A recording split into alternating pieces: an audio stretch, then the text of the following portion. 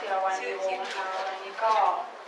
นำเสนอโครงงานความน่าจะเป็นแสนกลนะคะอาจารย์ที่ปรึกษาอาจารย์ณัฐวุฒินะคะ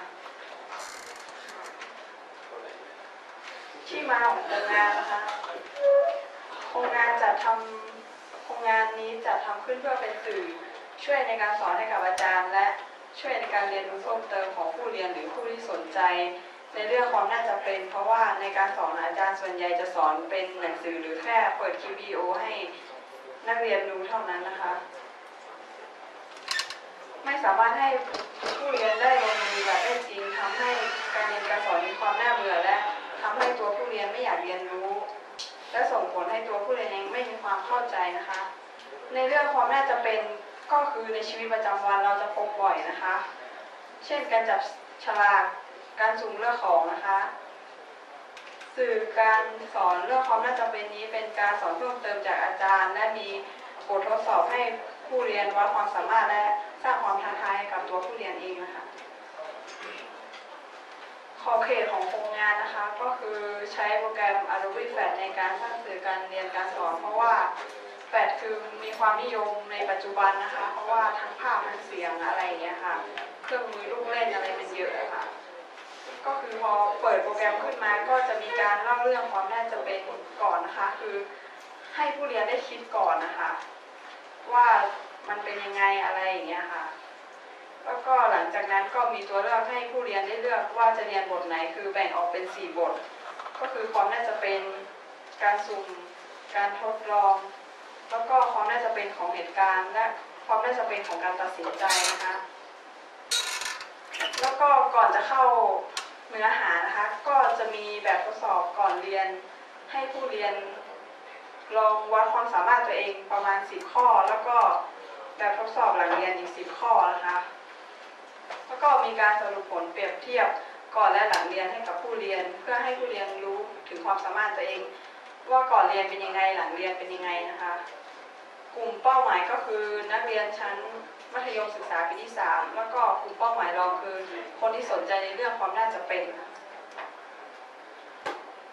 จุดเด่นของโครงงานนะคะก็คือจะมีการเล่าเรื่องความน่าจะเป็นให้ผู้เรียนได้คิดตามก่อนเพื่อความน่าสนใจและมีการทดสอบความรู้ผู้เรียนก่อนเพื่อบอกให้ผู้เรียนรู้ถึงความสามารถของตัวเองแล้วก็มีการสรุปผลคะแนนให้กับผู้เรียนแล้วก็มีการใช้ตัวการ์ตูนเพื่อเพิ่มความน่าสนใจให้กับผู้เรียนทำให้ผู้เรียนไม่เบื่อในการเรียนรู้นะคะข้อมูลอ้างอิงนะคะก็ศึกษาเนื้อหาจากหนังสือเรียนคณิตศาสตร์ม.3 เทอม 2แล้วก็ดูเนื้อหาจากเว็บไซต์อะไรอย่างเงี้ยค่ะแล้วก็ดูรูปแบบของ CAI แล้วก็ศึกษาโปรแกรม8จากหนังสือห้องสมุดแล้วก็ทางอินเทอร์เน็ตคำถาม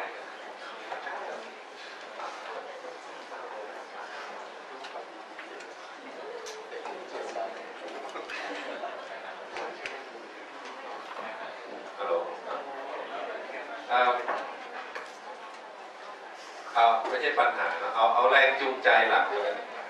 แรงจูงใจหลักที่มาทำตรงนี้คืออะไรครับคือถ้าแบบถ้าเรียนในหนังสืออะค่ะคือมันไม่มีความน่าสนใจคือเด็กๆอะค่ะก็คงไม่อยากเรียนนะคะถ้ามีสื่อคือตอนนี้เด็กตอนนี้คือเสพติดเทคโนโลยีใช่ไหมคะอยู่กับเทคโนโลยีเป็นส่วนใหญ่ก็เลยว่าถ้าสอนในสื่อจะดีกว่าค่ะเพราะว่าในหนังสือเรียนแบบสมมติไงค่ะให้เราไปเรียนให้เราไปอ่านในหนังสือเนี่ยค่ะส่วนใหญ่ส่วนน้อยนะคะที่จะอ่านในหนังสือค่ะส่วนใหญ่ก็จะศึกษาในทางอินเทอร์เน็ตมากกว่าค่ะเพราะนั้นรูปแบบของการสอนที่คิดเอาไว้ว่าเพราะนั้นจะสอนแบบไหนในสื่อที่จะทำให้เขาเกิดไม่มีความเบื่อหน่ายแล้วก็ทำให้เขาอยากจะเรียนรู้มากขึ้นก็คือตอนแรกก็จะมีการเล่าเรื่องใช่ไหมคะเพราะว่าคือถ้าเป็นตัวนำคืออยู่ๆเนี่ยค่ะไปเรียนเลยอย่างเงี้ยค่ะมันก็เป็นไปไม่ได้ค่ะที่จะแบบทำให้แบบมันก็มีความน่าสนใจค่ะเพราะว่าถ้าเพิ่มเนื้อหาไปเยอะเกินอย่างเงี้ยค่ะก็คือบางครั้งก็ต้องมาเอาตัวการ์ตูนมาเป็นตัวช่วยไม่งั้นก็เสริมเล่าเรื่องนี่คือเล่าเรื่องยังไงยกตัวอย่างก็สมมติเล่าเรื่องใช่ไหมคะก็บอกความน่าจะเป็นคือในชีวิตประจำวันเนี่ยค่ะนักเรียนม.3 เนี่ยค่ะ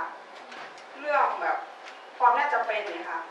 หวยเนี่ยค่ะไม่มีใครไม่เคยเล่นเลยค่ะแล้วก็ไพ่เนี่ยค่ะก็ไม่มีใครไม่เคยเล่น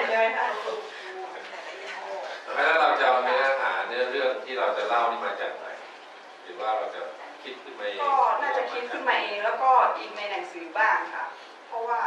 ชีวิตประจำวัน วิธีการเล่าเราจะเป็นเล่าแบบไหนครับ ก็น่าจะให้ตัวการ์ตูนมาเล่าแบบ ก็ถามมาแบบรู้เรื่องไหมความน่าจะเป็นมันเป็นยังไงเนี่ยค่ะ เพราะฉะนั้นการทำคุณจะเน้นที่หลายมัลติมีเดียไหมหรือว่าจะเป็นลักษณะของเป็นเพลงเป็นอะไรต่าง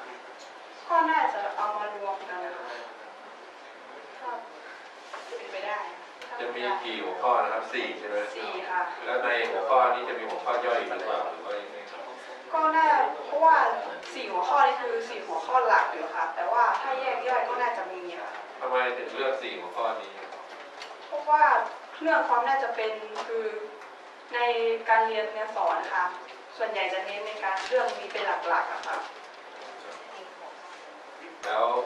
หลังจากที่นักเรียนเรียนจบบทเรียนทั้ง4แล้วเนี่ยเขาคาดหวังว่าเขาจะได้อะไร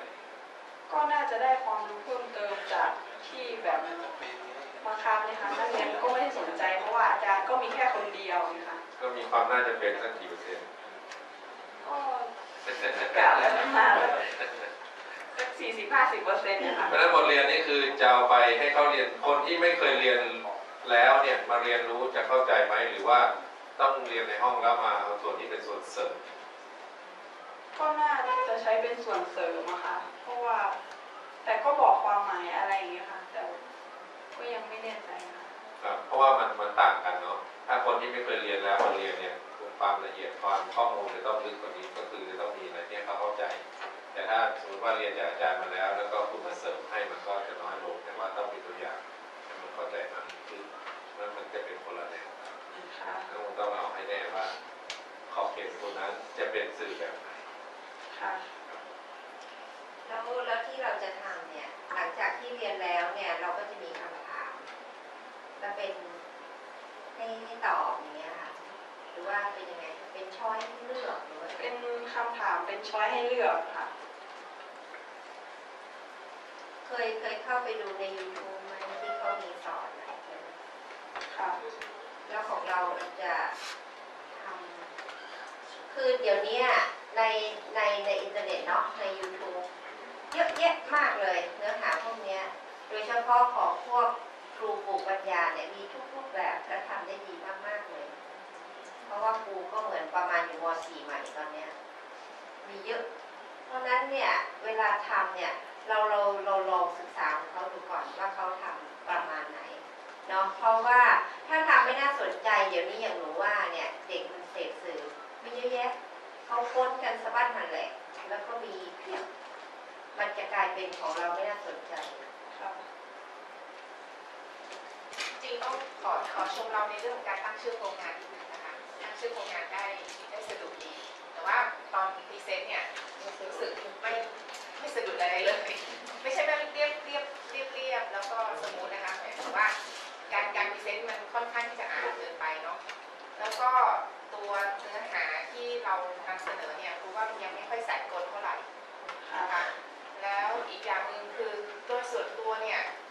ชอบทางเรื่องความน่าจะเป็นหรือเปล่าคะ ก็ไม่ถึงกับชอบแต่ว่าคือมันในชีวิตประจำวันค่ะคือเราพบเห็นได้บ่อย แล้ว แล้วใช้ได้ ใน ดี เรื่องของการเรียนตอนที่เราได้เรียนเรื่องความน่าจะเป็นเนี่ยเราเข้าใจมันเลยใช่ไหม เข้าใจค่ะก็ถึงระดับหนึ่งค่ะ ถึงระดับหนึ่งว่าเวลาทำสื่อเนี่ยมันต้องเข้าใจพอสมควรในเรื่องที่จะทำเนาะ ค่ะ แล้วก็ที่เราบอกว่า Flash เป็นโปรแกรมที่ได้รับความนิยมแล้วก็นำมาใช้ในการทำสื่อ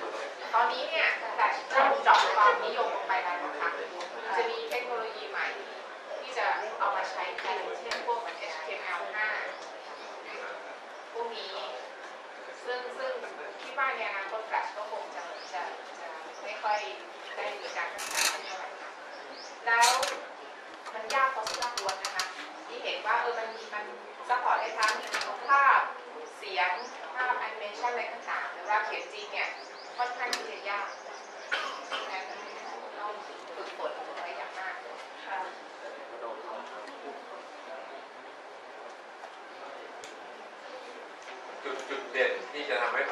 มาเรียนตัวนี้อยู่ ก็น่าจะเป็นแบบการเล่าเรื่องแล้วก็มีแบบทดสอบอะค่ะ ไม่แล้วคุณไปบอกว่ามาใช้ซอฟต์แวร์ตัวนี้สิแล้วจะเกิดความเข้าใจขึ้นแล้วถามว่าแล้วมันมีอะไรให้น่าสนใจเงี้ยจะบอกเขาไว้ไง ก็คงแบบก็น่าจะแบบให้มาลองเล่นเองอะค่ะเพราะว่าถ้าคุณไม่ลองคุณก็ไม่รู้อะค่ะ ไม่ลองเล่นโอเคครับโอเคไว้เดี๋ยวลองตอนอุปสรรคโอเคครับเอาคนต่อไป เอาค่ะ